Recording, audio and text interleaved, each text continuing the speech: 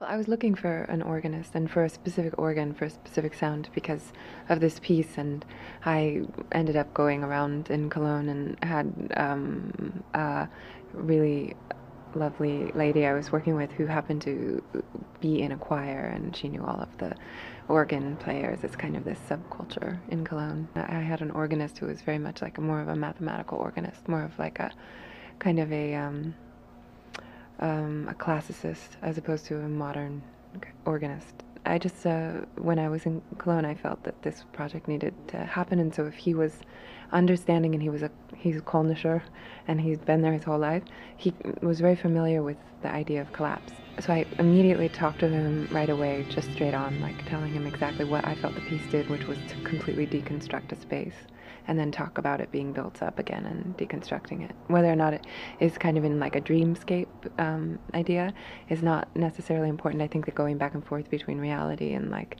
the kind of apocalyptic feeling is important.